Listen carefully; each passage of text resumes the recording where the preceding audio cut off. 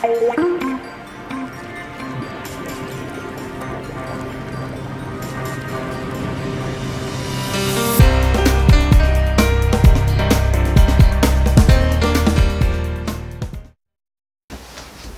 there everybody, and welcome to my channel again.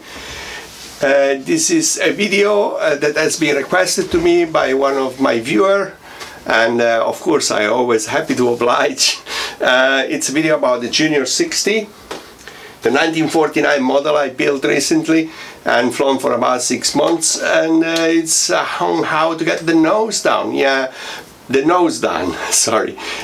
Practically you need to have a bit of invention, you have to have a bit of fantasy there when you arrive up to the nose, because the nose has been like built and drawn up only for either accommodating like an IC engine or a brushed engine with its own gearbox, a master gearbox, and naked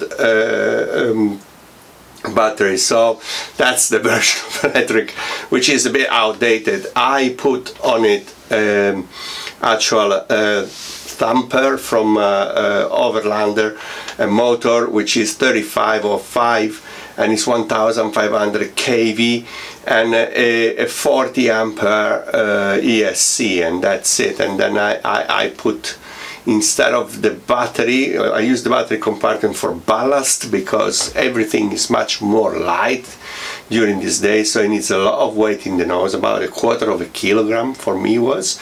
And at the same time I also put my battery somewhere else. But let's go nearby and I'll show you first of all the drawing and how it comes out. So yes, this is the drawing of it, and the nose, it requires some like colorful construction. I will say, like, you know, it requires a bit of improvisation, because all the nose, as you can see, is made for 1, 2, 3, 4, 5, 6, 7 NiCad batteries with the brush motor and a gearbox, a master gearbox. So, which is like a bit outdated, to say the least. It has a speed controller sitting here. A speed controller doesn't get any of like airflow or anything, so it's going to like probably burn out after a while. So yeah, it's not really well thought. The RX is here, and it's all shielded by the battery, and so it's supposed to be a bit backwards somewhere there. So this is what I did for the nose and everything. Alright, so the model will look like that at the beginning. This is my operator number, don't worry, I don't care if you see it. Just don't use it on your models, because otherwise if you get caught doing something bad, it's on me and it's my number.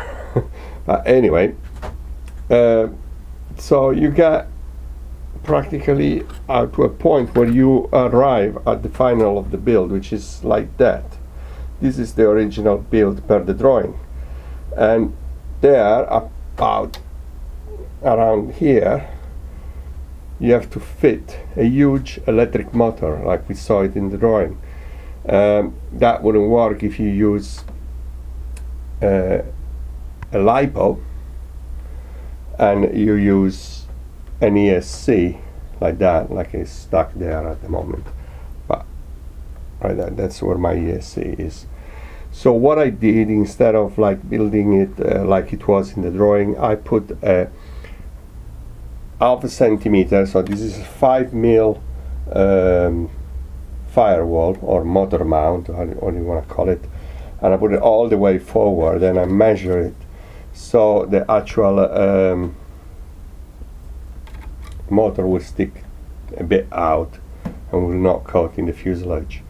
I put reinforcement at the back, and here they are. There's 4 of them like that. These are made of balsa. You see this scar a bit, I put this big screw in it, but yeah, okay, don't worry, it's just me being too cautious. This is hardwood and it's come with the actual model, so near the hardwood I stuck and cemented those things and cemented it to the firewall, so it's all propped up. There is 4 of them, 2 here and 2 at the bottom. I don't know if you can see, the bottom is there. Okay, then at the end, once you build a cover for it, you can let your fantasy going and put more ply, more pieces, make it look like a real plane, like this one. Yeah, this is out of a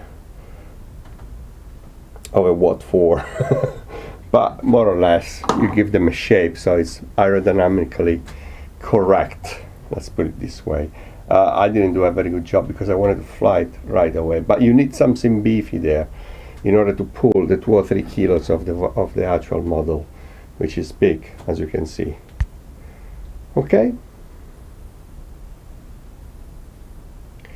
the prop is a master screw,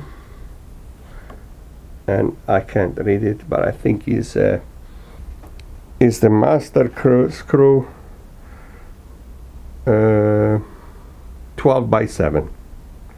12 by 7. There it is. So it's quite big, and it pulls the plane really well. It does, actually.